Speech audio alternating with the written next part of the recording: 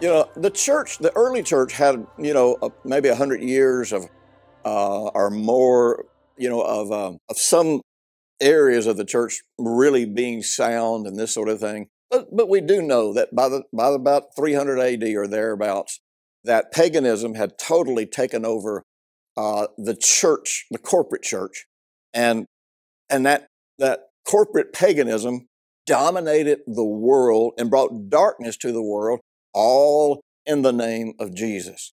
And the things that were done, the doctrines that were believed, how the church was structured, how ministry was structured, all of that had no similarity to anything Jesus taught, had no similarity or only vague similarities to that which was even in the Old Testament.